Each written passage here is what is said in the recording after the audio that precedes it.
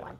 A violin is causing a lot of sour notes at one Farmington middle school. Yes, Camille Cruz goes to Tibbetts Middle School, and recently her teacher told her that this purple violin that you see here was a distraction in orchestra class, and that she would have to rent a more traditional one. Right. Cruz's mom obviously upset about the incident, saying it's like telling Axl Rose that he has to use a guitar from Kmart. I love the comparison. I like the comparison too. I think it's a good one.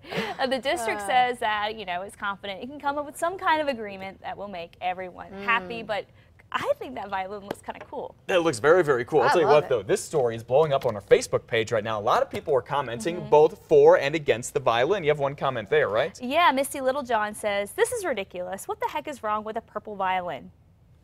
There you go. Okay, Makes you wonder. But you know.